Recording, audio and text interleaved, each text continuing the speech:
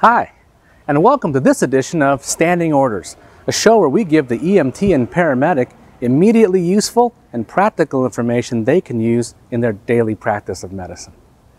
This week we're talking about stroke assessment as part of your evaluation and management of the altered mental status patient. Acute stroke, now often referred to as brain attack, is an all too common cause of death and disability in the United States. Why the name change to brain attack? Because it gives a sense of urgency to a disease that formerly had no immediate treatment and for many was a death sentence. Brain attack, if acted upon quickly enough, may actually be reversed in some patients in this age of thrombolytic therapy. But before one can treat a stroke, one must first recognize it. Anyone who presents with altered mental status, and certainly any focal neurologic deficits, should be screened for the presence of an acute stroke or brain attack.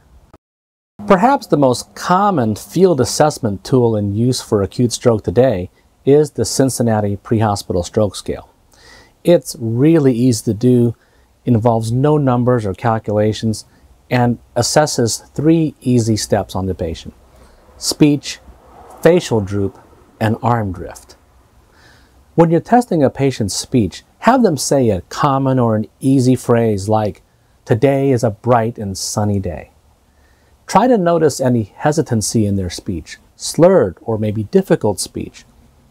Here it may be useful to have family or friends familiar with the patient to let you know just how far off from baseline they really are. When you're assessing facial droop, have the patient smile.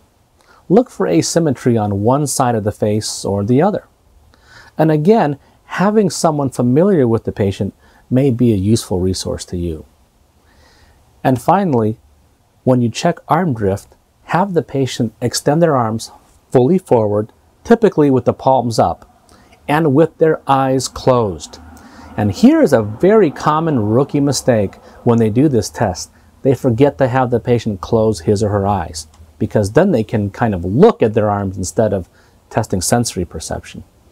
What you're looking for a positive test is with their eyes closed and arms extended, a little bit of that arm drift that's barely perceptible.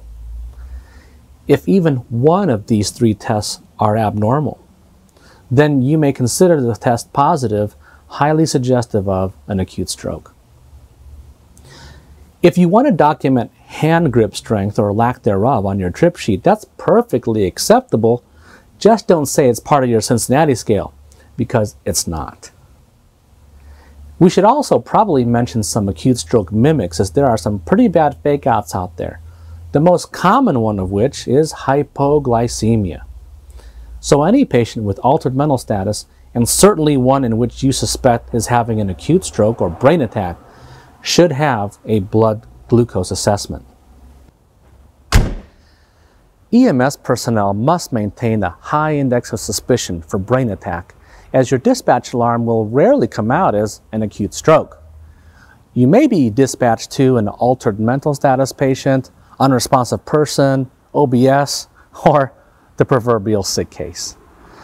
Make the Cincinnati Pre-Hospital Stroke Scale a part of your altered mental status assessment, and if brain attack is your final working diagnosis, make sure your patient gets to an appropriate stroke center as soon as possible. Time is brain. Thanks for watching. Be sure to know your local protocols and standing orders. Be safe out there and see you next time.